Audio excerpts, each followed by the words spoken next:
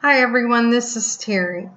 I hope everything's going well for you today. Today we're going to talk about several things, and we're going to take advantage of some shapes that we can find from a project on Brother Canvas Workspace. And that's one of the things I want to mention to you. I always go out on the internet and look at things that I can use for inspiration for projects in my own embroidery designs. I also purchase a lot of designs as well. And I shop predominantly at my dealer, who's 90 miles away in Tupelo, Mississippi. And just so you know a little bit about me, I'm retired. I do these videos for free. Today I'm recording from my kitchen table, and I'm looking at several cardinals out in my yard. It's a little cool in Mississippi, so I hope it's comfortable where you are. Now let's get started. The first thing I want to talk about is going to Brother Canvas Workspace. If you've never been there, you can go in and create your logon ID. If you have a scan and cut machine, you can register and download your software from this page. When you go into Brother Canvas Workspace, one of the things that you can do is you can use their basic shapes if you want to. And one of the things you can do is you can just drag a shape out onto the screen. And if you want, you can take that shape and you can duplicate it. And to do that, you can go to Edit and you can copy and paste. So let's do that. Let's choose Copy. And now we'll go back and we'll choose Edit and we'll choose Paste. So now I have another shape, and I can drag that corner and take that shape and put it inside this one so that I can create a flower. You can see I've done something like that up here. One of the things that I want to mention, though, and this is true both on Brother Canvas Workspace, and it's also true whenever you go into your PE design software. If we go to Edit and we look at offset lines, and let's say that we want to have some inward lines, we'll make the spacing a little bit larger, and I'll leave it as round, and I'll say OK. You're going to lose the shape, the flower, like the curve, and for that reason I like to duplicate. But keep in mind, you can always go in and create a shape here. You can save it, and then if you want, you can download that file so that you can read it in your PE design software.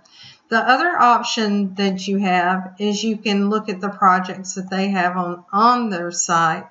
And here's a cute little brooch pattern that became the inspiration for something that I'm doing today. And it's also to show you a little bit about when you download these shapes, some of the things to expect. And one of the things you'll see is that there's a video, there's a PDF file that's really good. It gives you all of the information, and best of all, this is all free. You can choose to download all the parts in a zip file, or you can download them individually. And to do that, you just select the arrow key here to download, and then you can choose to save it and tell it where you want to save it on your computer. I've already done that, so we'll just close this, and let's look at my design page. So one of the things that I want to show you is if I go to the Scan and Cut tab, and I choose Import, I can select that and choose Import. Whenever you import it in, you'll notice that it is applique material, and if you go to sewing attributes, it becomes a stitch line instead of a cut line. That's because this is a vector file. You'll see the same thing if you import SVG files and use SVG files, for instance, it will create stitch lines for you. So you'll see that there is this blue box around this shape, and that means it's grouped. So you would go to Home, you would choose a Group tab and choose Ungroup. I don't want to do that because I already have the shape on my design page, so I'll choose delete. So now what I did is I did exactly what I showed you in Brother Canvas Workspace. I took one of the shapes and then I duplicated that shape. And once I duplicated that shape, I resized it. So I made it smaller, and then I selected both of those shapes by using the selection box.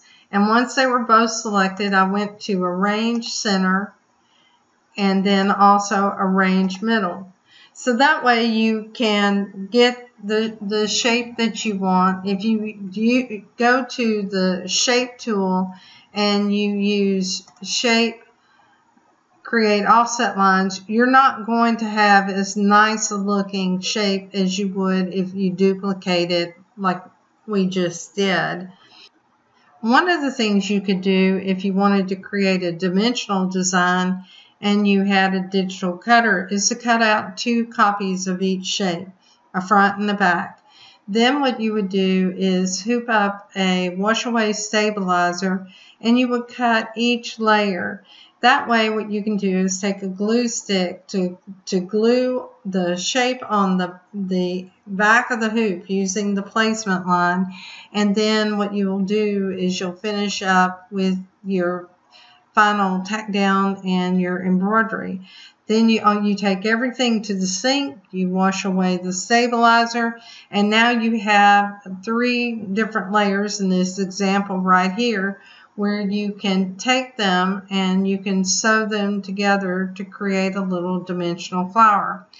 I hope that this information has given you some inspiration to go out and find some things and create your own unique projects. I love the internet and I love to learn, and I hope you do too. Thank you so much for your time today. As always, it's my pleasure to help you. Thanks and have a great day.